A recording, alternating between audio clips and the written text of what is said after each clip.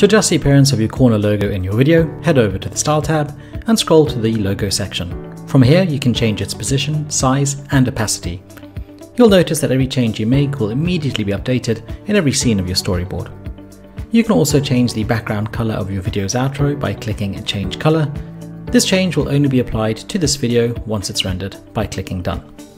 To change the logo in your outro, you'll need to go back to your brand kit and upload a new intro and outro logo. This change will be made to all videos that you make moving forward.